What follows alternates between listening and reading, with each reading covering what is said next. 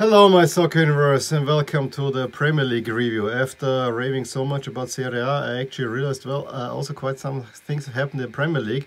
Problem is, since I get highlights relatively easy in bite-sized chunk for the Premier League, I tend to not watch as many games live, and I wanted to watch Chelsea against Arsenal, but then Lask is playing at the very same time, and then I said, again, I have to rely on highlights and what everyone else is saying. So yeah, I'm a little bit, not too happy about it, but it's also a little bit down to, they don't show all the matches here in Austria. It's always a little bit pick and choose, which is especially on Saturday afternoon. It's a little bit annoying because I probably would have picked another game than the City Norwich game that they were showing. But I'm wearing West Ham, who are, again, one of the early stories of the season, with a rather impressive win, I have to say. And again, scoring many goals. So West Ham is an early contender for the most fun team in the league. Let's see how they will go on with the European campaign. I also think that most London teams look quite good, big London teams. Except for the obvious one, Arsenal, who are in trouble, I would have to say. Yes, we'll talk about the game. There are mitigating circumstances, but overall, Arsenal is the one team where you really can point the finger at, yes, you need to do better. You definitely need to do better, given the clout that you have in the English game. Let's get started. Liverpool-Burnley. Took Liverpool a little while to get going, but once they got going, I think it was a well-deserved win. I think more or less with the first shot on goal, Diogo Jota scored. Then there was chances here and there, but I have to say the second goal by Sadio Mane, wonderful team goal.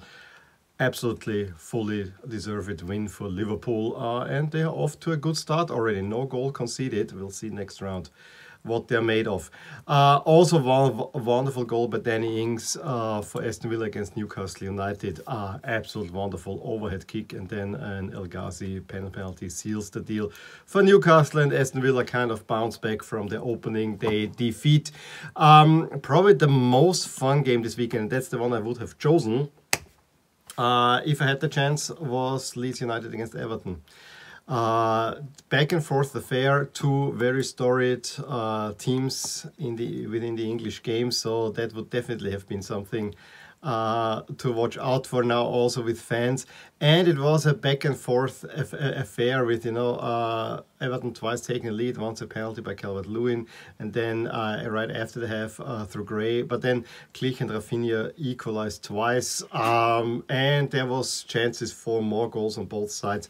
That, as I said, I only saw the highlights. They were already entertaining. It was mentioned to me multiple times how entertaining this game was, and I totally can't believe it. And when I looked at the schedule, I said, okay, if they show Leeds against Everton, I actually might tune into that at least up until Lask starts.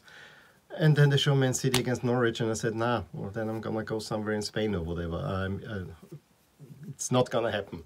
No, it was not in Lask on Saturday. Whatever I wanted to watch, I don't know now. Whatever I wanted to watch, I think I would have picked that game over many others. Man City against Norwich was the game that they were showing. Massacre, because Norwich continued to play open against Man City, so it was obvious what's going to happen.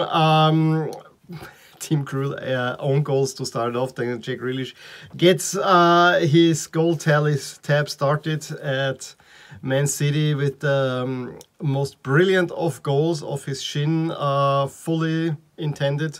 It goes in, and it's 2-0 at the half, and there was no way back, and Laporte, Sterling and Mahrez add more. It has to be pointed out that Gabriel Jesus actually looked good, but I think Norwich also made them look good, and so he had 2 assists for the Grealish and Sterling goals. What else can I say? Southampton against United, I think, was a little bit coming back to earth for United. Leeds, very open, and United can cut through. Southampton gave them a little bit more of a rough edge, and Solskjaer and also Klopp were complaining how rough the league now is. And I'm thinking, yeah, it's the Premier League, it's England. It's true, everyone, I mean, it's the proverbial British toughness here. We always say that in England, yeah, you need to have your elbows a little bit out. You need to play a little bit stronger. So I don't really get those complaints. They find themselves 1-0 down. I think it was then given as an own goal to Fred because it was deflected. But Paul Pogba then assists Mason Greenwood, and it ends 1-1, probably unbalanced, deserved. Remarkable, I think, were it was the United kit. I really like the shirt. Not sure about the shirt combination, but Wolves against Spurs. The Nuno derby ends 1-0 for Spurs thanks to a penalty by Dele Alli, and Kane came on, and suddenly they actually looked a little bit of a better team. And then we're already at the big London derby. Is it the big? Yeah, I would say it's the London derby, the big London derby, because the other one's the North London derby, but it's a little bit more heated. Arsenal against Chelsea, and whatever you said beforehand about this game was exactly how it played out. Chelsea just being so much more better, especially with Romelu Lukaku a little bit unexpectedly starting. This physical presence up front is probably what Chelsea really needed, and for me it was kind of so surprising how well it actually worked. Thomas Tuchel, within a few days, I mean, Lukaku had just signed, could already adjust his team to his playing style. Yes, it did not look all super sharp yet, but it looked impressive enough, and he got the first goal, assisted by Reece James. Should have probably gotten two more, at least. I mean, there was a wonderful save in the second half by Bernd Leno, which probably was the best thing that Arsenal ever had. Arsenal, I think, was threatening twice, once before the half, and then probably they should have had a penalty also.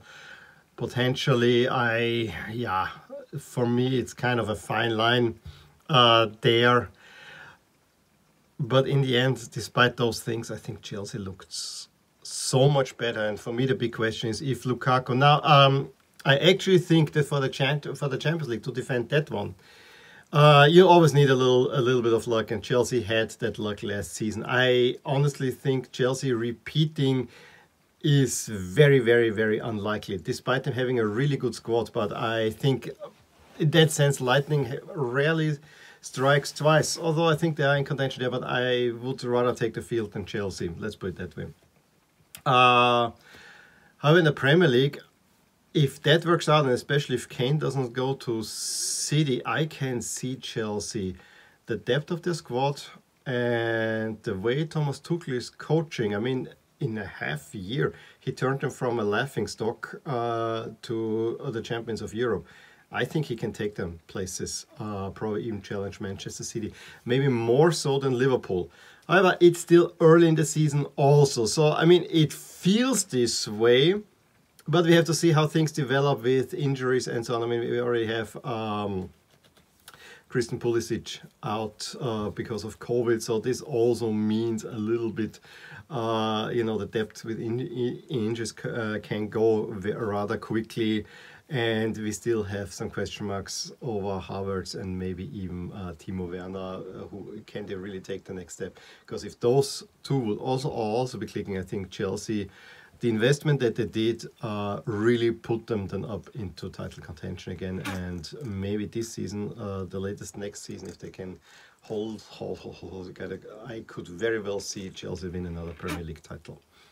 So yeah, that's it. Mitigating circumstances for Arsenal. Had overall a rather poor showing. I mean, it was clear that there's a huge difference between those two teams, but also many first-team players for Arsenal were missing. So yeah,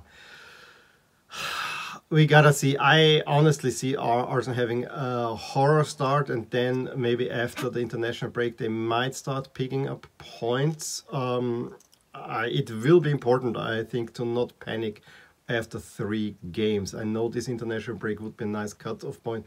I would give Arteta at least until the next international break to see whether they should continue working on it. If not more, we have a third international break as well. I think those are the better times to evaluate where things are going with this squad. And then on Monday, as I said, West Ham, rather convincing result. Little bit, teeny bit helped by a red card by Jose Perez, where, yeah, you know, I can understand the player because he wants to catch the ball and he's stumbling and tries to get it, but the way he goes on the shin, yeah, it's unfortunately a red card. And at that point, they found themselves already down 1-0. Leicester through for Nals. Benrahma adds a second before Tielemans pulls him back, and Mikel Antonio scores 2 more, kind of making himself, I think, the highest Premier League scorer for West Ham. That's what I was. And I think there was a great celebration where he takes a collar off himself and kisses it. Was a little bit of a weird jersey matchup. I have to get used to the new West Ham jerseys, to be honest. I like those old ones a little bit better. And Leicester City also. That's looked weird so far. So that takes West Ham all the way up on the table. We have Liverpool, Chelsea, second and third. Keep that in mind. Man City now also back on track. Also see that Tottenham is up there. So we have a few teams that start well, and Brighton finally converting the chances. I have not talked about that, but last season Brighton were creating many chances, and now they're finally converting them. So that also has to be noted. In the expected standing, not much change except that Chelsea is now ahead of Liverpool. That will be interesting, and West Ham ahead of Leicester City. So gotta see if West Ham really can become at least the second best team in London, which they finished last season. At the moment, they're still behind Spurs, who have been picking up points a little bit unexpectedly. And you know, you see already in the green shades, they are kind of at the moment tipped to be relatively solidly the best of the rest outside of the top 4. Next week we have a big one between Liverpool and Chelsea. That will be a great game. That one I'm gonna make sure that I'll watch, because that is one of those matches that definitely pop out. Pop out will also be City against Arsenal, although I see this really more as a massacre. And then Crystal Palace starts with the, I just want to mention, the third London derby in a row. They started at Chelsea, then I had Brentford, now they have West Ham. So rather curious scheduling there as well. It ends also with a traditional one between Wolves and United. So, and that looks interesting. But I think it's all about Liverpool, Chelsea that early on. So yeah. That's my thoughts on what happened in the Premier League this weekend. Give me a thumbs up if you enjoyed this video. Please add below what you thought about what's happening. And if you want to add anything, subscribe to my channel if you want to see more videos like this. And I will talk to you soon. Bye. Hey there, I really hope you enjoyed this video. And if you did, here are some videos and playlists that you might actually enjoy too. Also, please consider subscribing to my channel and click the little bell. So in order to get updated whenever something happens in my soccer universe.